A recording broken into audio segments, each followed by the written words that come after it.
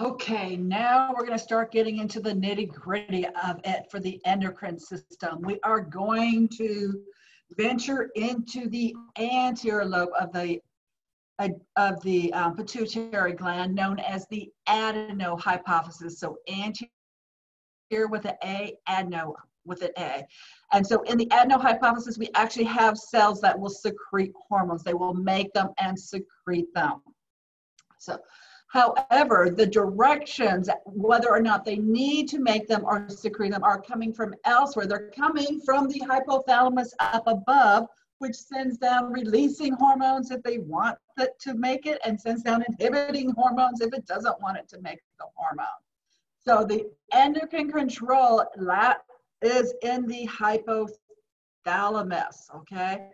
So if I ask you hormones made by the hypothalamus that it secretes, it's going to be blank releasing hormone if it's stimulating the adenohypophysis, or it's going to be blank inhibiting hormone if it's inhibiting the hypothalamus.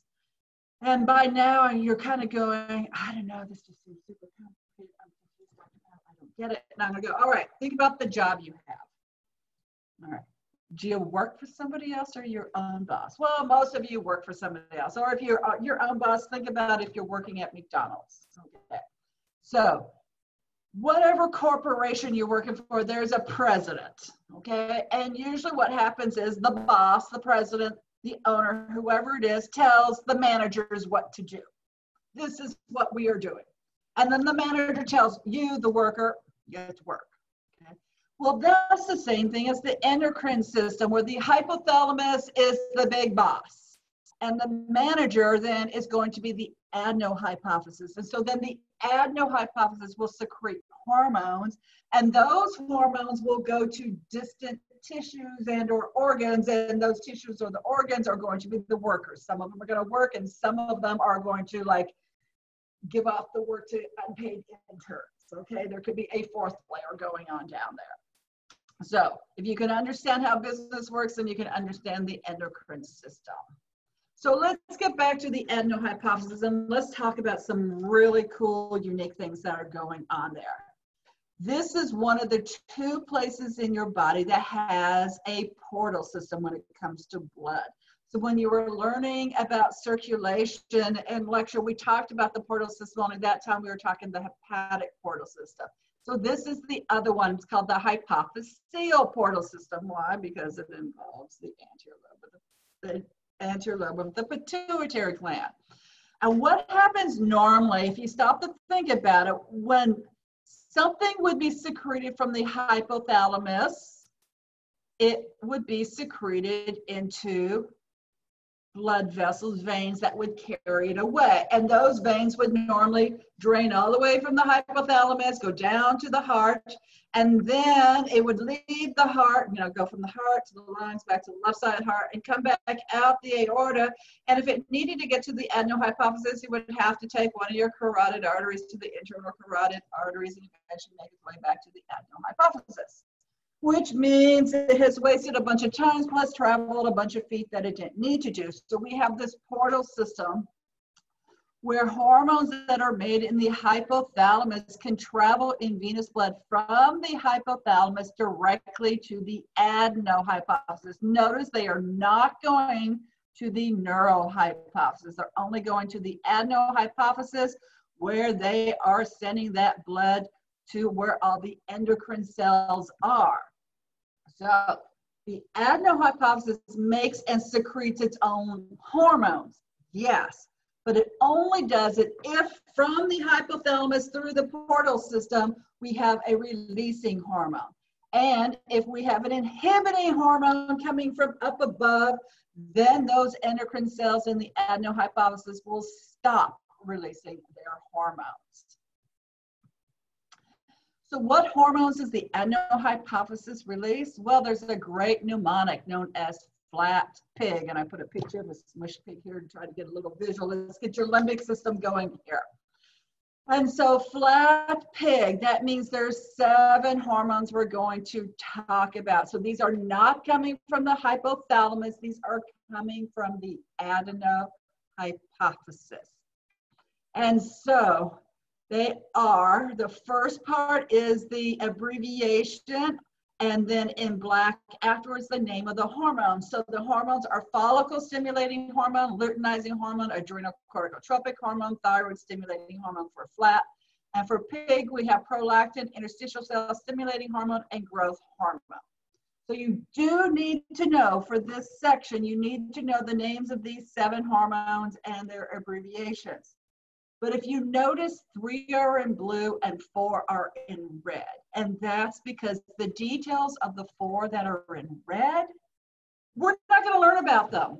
Well, we will, but not in this section. We will learn about them when we get to the male and female reproductive systems, because that's where they are important and they will have action. So it's too much for now, but we will be covering them later. But you do need to know their names now for the flat pig part. When you look at some of these, what you will notice, for instance, TSH stands for thyroid stimulating hormone. And so if I would ask you, what do you think this does? You would be very astute and you go, oh, I think it stimulates the thyroid. And you would be correct. And this is an example of what we call a tropic hormone. Most of these 7 hormones are going to be hormones that regulate production of hormones by other endocrine glands. In thyroid stimulating hormones, the thyroid is an endocrine gland that secretes its own hormones. So this is going to tell the thyroid gland whether or not to secrete its hormones. And so anything that has stimulating, you can tell that already. And then this one that even has the word tropic in it, well, there you have it. You know it's a tropic hormone. So to review what we've gotten so far, we learned that in the hypothalamus, we have neurons that make antidiuretic hormone and oxytocin, but they travel down in the axons to the neurohypophysis, from which they are released. So technically, they're not coming from the hypothalamus, they're coming from the neurohypophysis. And the oxytocin has 2 big effects, one on the mammary gland and one on the uterus, whereas antidiuretic hormone had its effect on the kidney. So we're completely done with neurohypophysis. Where we're going now in this section, okay, are these other hormones, except we're going to get rid of this blue one, prolactin, because this is also related to reproductive system, and we're getting rid of this light blue over here because, as you can see, these are related to the gonads. But up here in the hypothalamus, you see the RH at the end of each of these 5, that is blank releasing hormone. So if we are talking a hormone coming from the hypothalamus, it has to end with the 2 words releasing hormone if it's stimulating the adenohypophysis, or inhibiting hormone if it's blocking.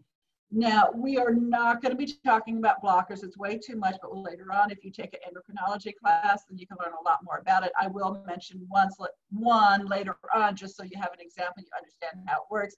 But otherwise, we're only going to be talking about releasing hormones. So in this case, this is showing you that thyrotropin releasing hormone from the hypothalamus, that's what causes production of thyroid stimulating hormone, which in the thyroid is going to cause production of a couple of other hormones. And so we're going to have this same president, manager, worker thing happen for all of our adenohypophysis hormones. And with that, we are done with the adenohypophysis, and we will start talking about each of these hormones individually for the rest of the lectures we have on the endocrine system. So make sure you understand this, and I will see you shortly as we start our exploration of hormones from the adenohypophysis. Thank you for all your hard work.